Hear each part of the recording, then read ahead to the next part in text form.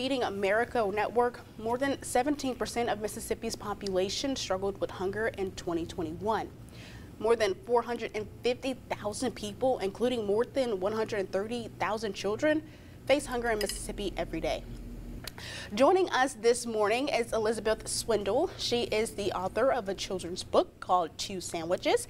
That book brings awareness to food insecurity. How are you this morning? I'm great. How are you? I'm good. Thanks so much for joining us. Of course. So, is Two Sandwiches your first book? It is. It is. It's my first book.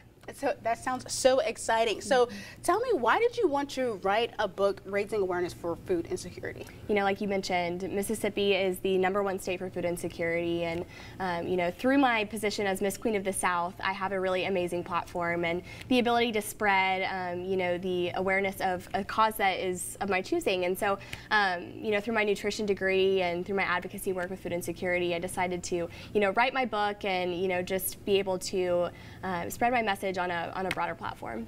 So, you know, and congratulations on Queen of the South. Thank you. But just, you know, just hold up your book just a little bit so everyone can see.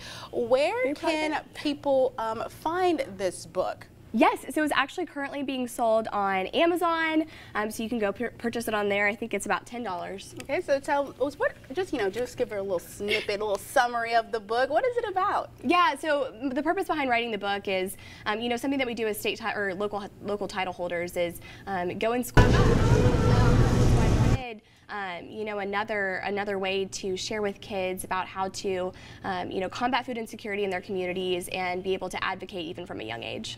Okay, so just hearing that number, you know, 450,000 people and then 130 children, like, how does that make you feel? Yeah, you know, it's a huge bummer, and you know, Mississippi has given so much to me, and so I feel like as, you know, a local title holder and really just a Mississippi citizen, it's my duty to be able to give back to my community and be able to help that issue if I can at all.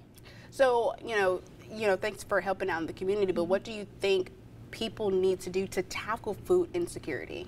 I think the biggest thing that people don't realize is, you know, we always think about food pantries and food banks, and obviously those are an amazing resource and we have so many of them, but really the issue lies with, you know, connecting people who, you know, need the food and who are hungry to those resources. So if you're in the community and you're wanting to get involved with food insecurity, I think the best thing that you can do is just kind of be the middleman and connect people who are hungry with those hot meals by bringing them to their doorstep so that they don't have to go out and find transportation to get there. Now, besides winning Miss Queen of the South, you are also a student in the master's program at that in public health. I mean, how do you even find the time? But we talked about, you know, the places.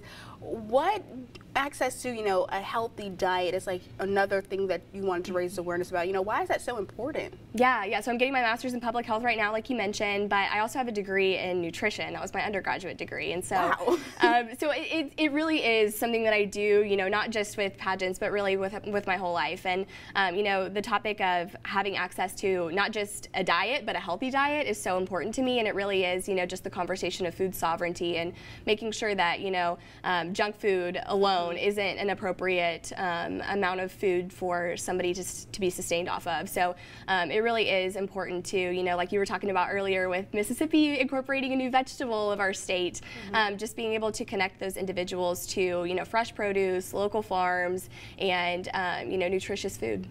Thank you so much for joining us this morning, Elizabeth. You can find her book on Amazon, as she mentioned, and if you need to rewatch this interview, you can go to our website. It will be there. And if you are struggling with food insecurity right now, there is a chance for you to get you can get your family some much needed help. 2 food giveaways are happening right now. One is in Houston, the Mississippi Food Network, and St. Matthew Baptist Church will have a food giveaway this morning starting at 8:30. It will be at the church parking lot. The other is in Ecru. The Ecru Second Baptist Church and the Mid-South Food Bank are partnering up Saturday, February 10th. The giveaway starts at 9 that morning at the church. They are asking that you make sure to have a few things with you: a valid ID and proof of residency. There is a limit of 3 households per car.